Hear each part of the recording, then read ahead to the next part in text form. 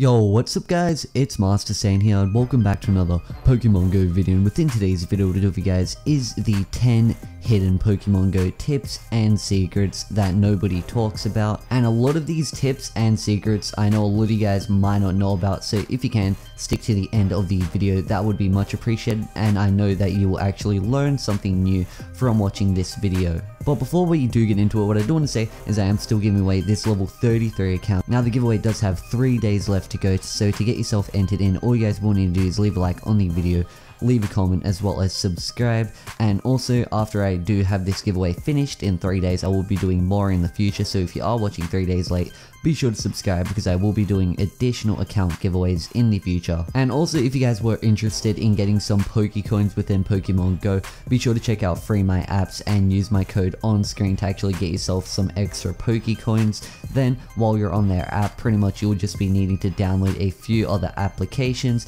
and you can get yourself some points to actually get an iTunes or a Google Play card to redeem yourself some Pokecoins to buy some incense or lucky eggs. But with all that out of the way, why don't we just get directly into it. So today guys, we'll be going through 10 hidden tips that not a lot of you guys might not actually know about. And starting this one off, we will just be going into the first tip, which is basically going to be to turn off AR to make capturing easier.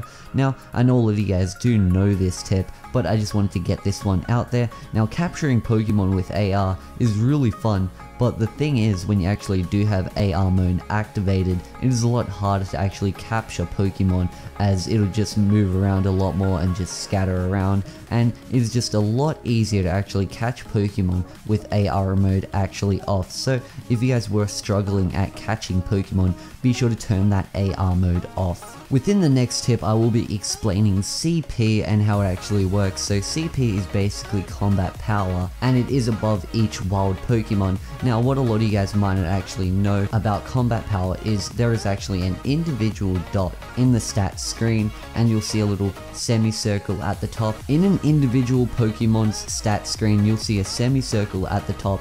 The part that's bold with a dot at the end indicates that Pokemon's current maximum combat point potential, and some Pokemon do have higher maximum combat point potential than others. And that is just a really quick secret tip that can help you with deciding to evolve one of your Pokemon or powering them up. Now, a really good tip about egg hatching is it's a really good idea to not hatch 2km eggs, because those eggs really do have low level Pokemon which are pretty bad. So your best idea is to actually go and try and hatch some 5km eggs, or if you have a 10km one, to hatch that. And another secret that a lot of people have found out about hatching eggs, you can actually put your phone at the top of a ceiling fan and turn on your fan, and while it is turned on and running at a slow speed, the egg traveling meter will actually go up while your phone is actually on your ceiling fan, and it is actually a really easy method to actually hatch eggs if you don't want to actually go outside and walk. Now, a really quick tip to actually gain a lot of XP faster is to actually go on ahead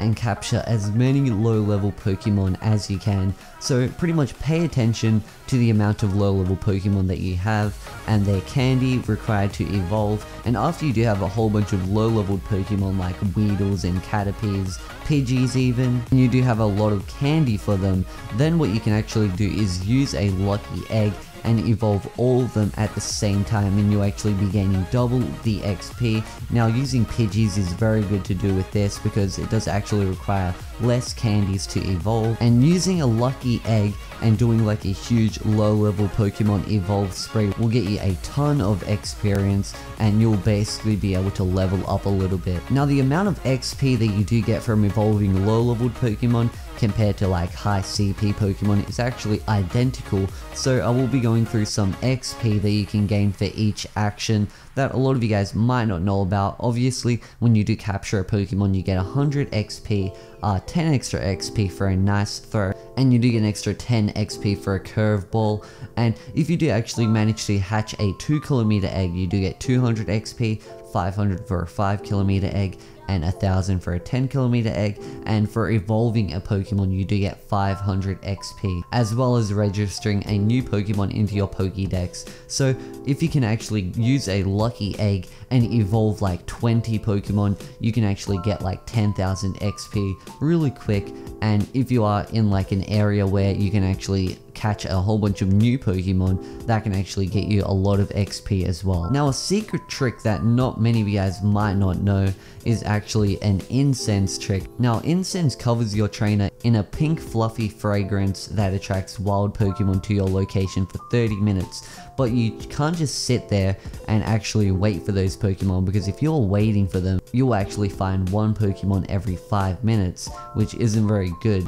But if you actually do take a walk and you do have your incense ready, you can actually find one Pokemon every 200 meters. So it is probably a good idea to activate your incense and then go on ahead and have a run and catch some Pokemon, rather than sitting at home and waiting every 5 minutes with an incense, as it is just a lot more effective to travel 200 meters rather than waiting every 5 minutes, because incense only does last 30 minutes. Another tip that not a lot of you guys might not know about is actually location does matter a lot in Pokemon Go. If you want to catch a whole bunch of Magikarps to actually evolve them, or maybe you want to catch a Squirtle or two to try evolve your Squirtle into a Blastoise, then it's probably a good idea to head over to a river, lake, or reservoir, because the chance of actually obtaining water Pokemon right there is a lot higher rather than being in your home. So it is a lot better an idea to actually travel to a river, lake, or reservoir if you are looking to catch some water Pokemon. And if you are trying to catch plant type Pokemon,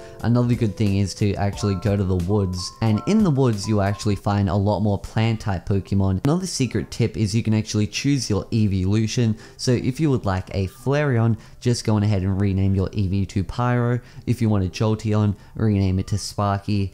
And if you want a Vaporeon, then you would just have to rename it to Rainer. And what you would need to be renaming is, of course, the Eevee, and then going on ahead and evolving it, and basically you will get that evolution. Now, this isn't actually a secret tip, but this is more of like an exploit that not a lot of you guys might not know about, but you can actually find out the location of Pokemon using third-party websites and actually teleport to them using some sort of hacked version of Pokemon Go. Now, I have tried out this version myself, and it does really work. You can actually teleport to Pokemon. If you know the location of a Dragonite, you can basically teleport to it. But the thing is, Niantic are going to be putting in bans for people that do use these hacks, so it probably isn't a very smart idea to use the hack. Now, this is a really good gym battle tip. So if you've actually found a gym and you can destroy it and capture it as your own, a really smart idea to capturing it is putting in one of your lowest CP Pokemon. Now, after you have captured the gym and put it in your lowest CP Pokemon, someone who is a low level can actually capture it. Now, this is really good for them because they can capture the gym, but it is actually really good for you because you can capture the gym more easily off them if they are a low level. Sometimes this trick doesn't work because not everyone has really low leveled Pokemon. Then someone with like a 1k CP Vaporeon is going to come in and capture that gym while your highest Pokemon is only at like 500 CP. And I know a lot of you guys might know this trick, but a really good trick to capturing Pikachu is to actually walk away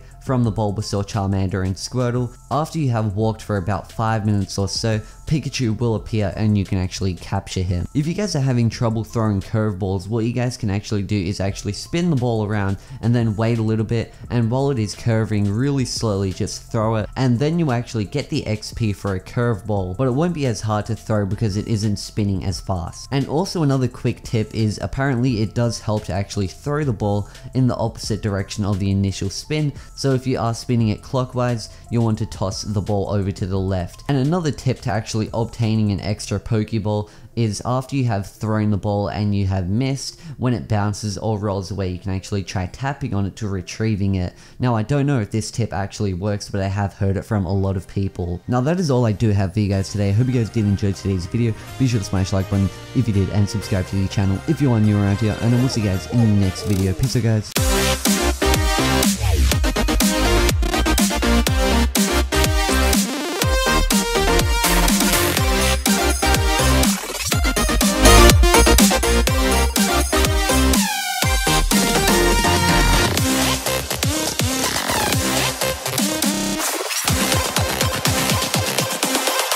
Shut down.